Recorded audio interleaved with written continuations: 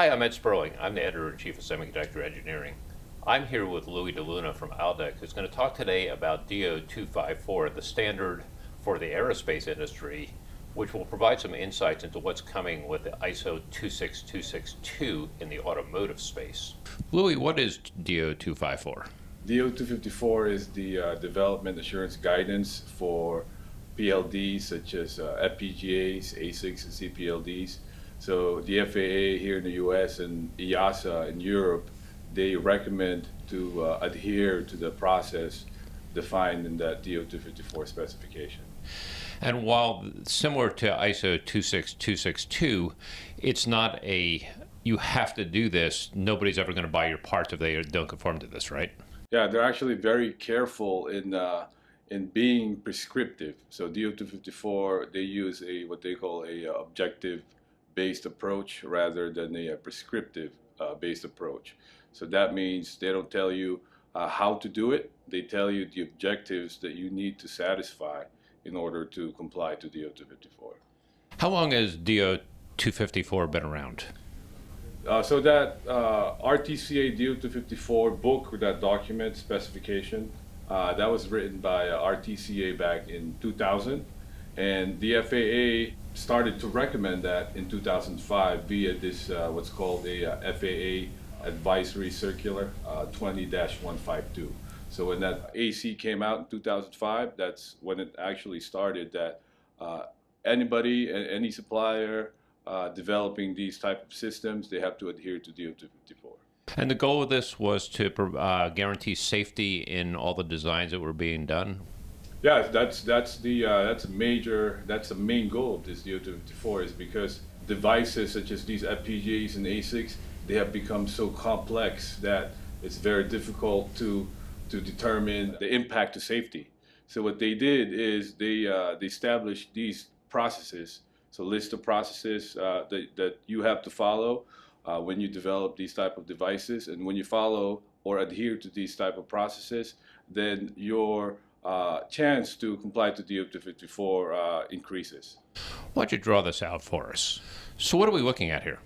So this is the entire hardware design life cycle for DO-254.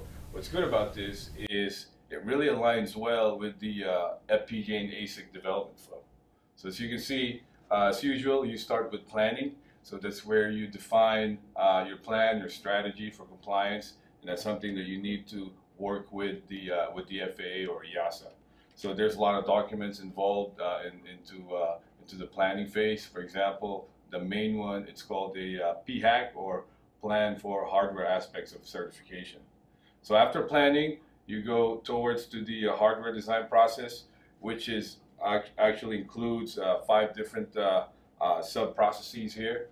The first one is requirements capture. That's where you define the requirements. The requirements are very important in this DO-254 because DO-254 as a whole is a requirements-based approach.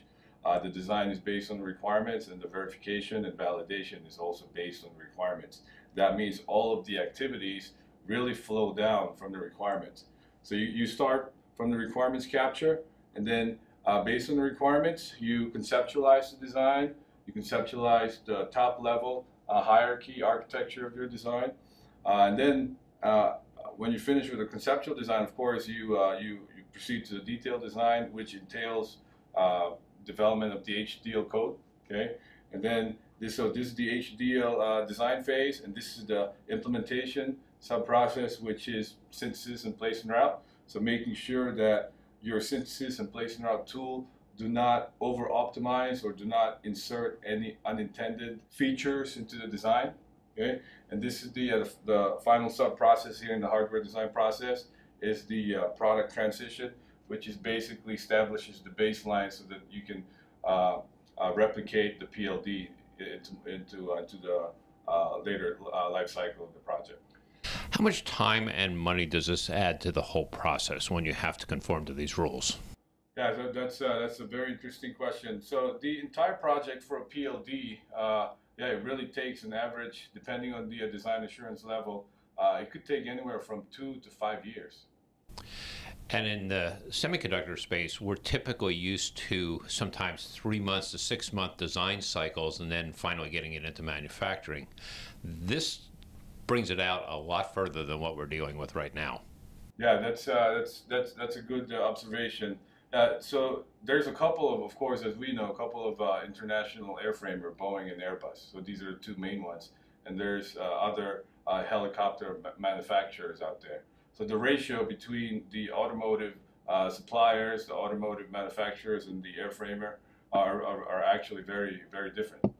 So the goal is still safety. So the avionics industry is very slow to adopt to new technologies. So actually, I've heard from many certification authority that even though that device has been used into so many different systems out there and has the nicest features out there, but it doesn't mean that it could be installed in the aircraft. So it needs to be, before you install a technology in an aircraft, that means it really needs to go through a stringent process. So how much more additional validation, verification, supporting processes need to go into this that you didn't have in a standard design for, say, a smartphone? Yeah, so these are the supporting processes for DO-254. So you have the validation and verification, which is basically ensuring that your detailed design, your final product meets the requirements that you define. So what that means is you have to formulate your verification plan and your test cases based on the requirements. And then based on your test cases, you develop your test bench. So the most difficult part is the fact that the validation and verification needs to be a requirements-based approach. So all of the activities that you do in the validation and verification, or V&V as they call it, needs to be requirements-based. And the goal here is that in a safety-critical market, these things have to last for, what, 10, 20 years? Yeah, 10, 20 years or more, yes. So by the time you get all this done, how much time does this typically take to bring a chip to market? We're talking 2 to 5 years, but it's even beyond that, right? Because now you have to integrate it into the whole system. Yeah, so that's actually outside DO-254. So the DO-254 is just making sure that your chip, the design that goes in there, adheres to the processes defined in DO-254. And then the whole system has to be verified and validated with this chip inside, right? Yeah, so that's another difficult aspect of DO-254 is the PLD within the circuit card.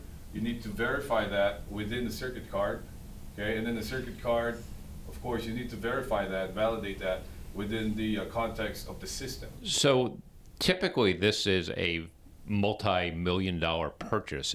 The cost of a chip and the extra verification is going to get absorbed and distributed across that whole product, which is essentially the system, which is an airplane.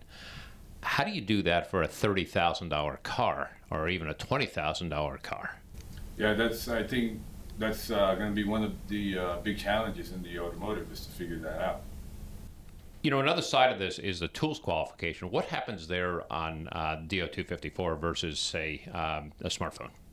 So yeah, so the tool qualification, the FAA and the EASA basically, bottom line is they don't trust the design and verification tools that suppliers use. So as a supplier, it's the supplier's responsibility to make sure that the design tools and the verification tools they use are qualified within the process that the DO-254 described in the document.